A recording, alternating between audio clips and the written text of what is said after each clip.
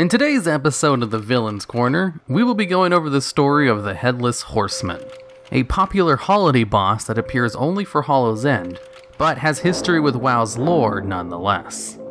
The Headless Horseman was once a paladin of the Silver Hand named Thomas Thompson, and was there when Arthas called for the calling of Stratholme. Thomas refused the order along with Uther, and went to go protect a nearby local town instead, as the whole countryside was having a scourge problem. But the town he was protecting was sent infected food by Baron Rivendare, a future Four Horsemen, and someone Thomas thought he could trust. And the people he was protecting turned on him as they became mindless ghouls, and he was forced to kill them. So Thomas reported the incident to his fellow paladins, and was very distraught over the betrayal of Rivendare. So the paladin sent him back home to spend some time with his family so he could recover. Then, when Uther was killed, a call was made for all remaining members of the Silver Hand to come together to help fight the Scourge.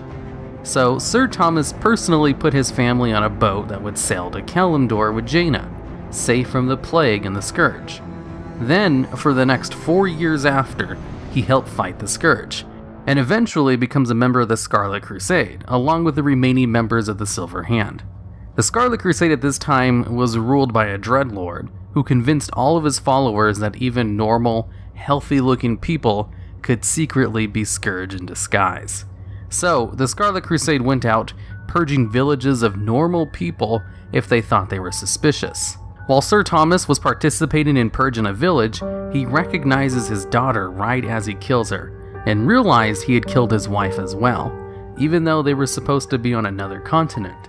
Turns out that there was a storm that forced the boat to turn back, and his family spent their time in this village instead of heading back to Kalimdor. Sir Thomas, ever the family man, goes crazy after finding out he killed his own family and gets locked up by the Scarlet Crusade. While locked up, he cries and howls and would chant creepy rhymes. He really grew fond of rhymes. The Scarlet Crusade thought he could still be useful if sent loose on the Scourge though, so they put him into battle. But while he did kill the Scourge, he also started killing other members of the Scarlet Crusade, because to him, everyone was the Scourge in disguise. So the Crusade cut off his head to stop his rampage. Later, the Dreadlord in charge of the Crusade stole his body and raised him as a Death Knight on Hallow's End, as part of one of his experiments. And now he goes around killing people because he thinks everyone is evil, and he's just being the good guy trying to stop them, all while rhyming the entire time. Prepare yourselves.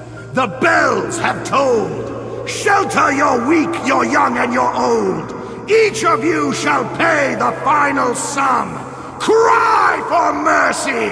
The reckoning has come.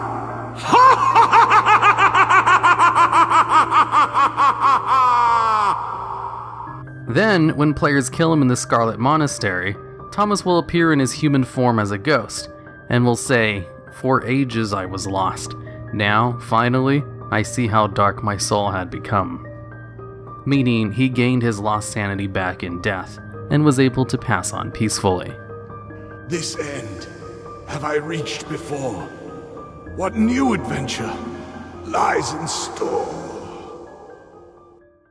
Alright, and this is it for the story of the Headless Horseman. Again, big thanks to Rachel for the amazing drawings for this video.